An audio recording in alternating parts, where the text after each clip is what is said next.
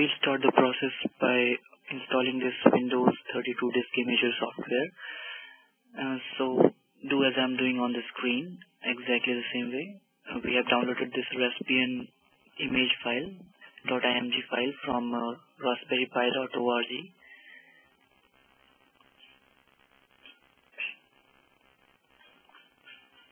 Yeah, so choose your SD card disk there and click write. So it will take around 5 minutes to write the image on your SD card, make it bootable.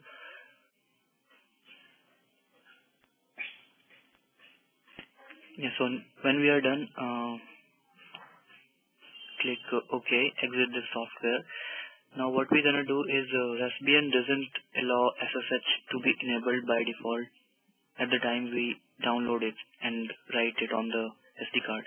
So we'll enable that by using a simple method. We'll create a SSH named file without any extension on the boot folder on the SD card on which the RASPBIAN is written in now. Yes, so using CMD we'll use one echo command to create a file without any extension on that. So go to the disk which is K for me here.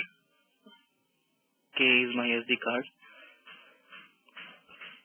So as you can see, yeah, K.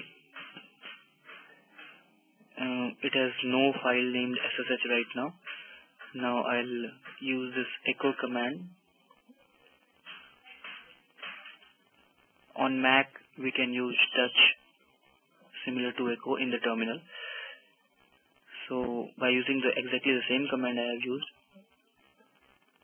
we can check that the folder we have one SSH named file appearing here now.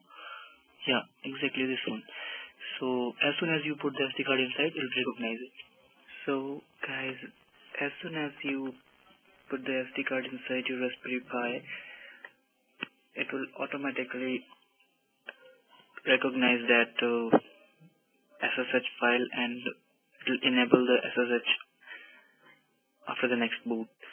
And then you can directly access the Raspberry Pi using SSH PuTTY SSH software, which I'll show in the next video. And for formatting the SD card, you can watch my previous video, which I'll be giving link on this video. Thanks for watching.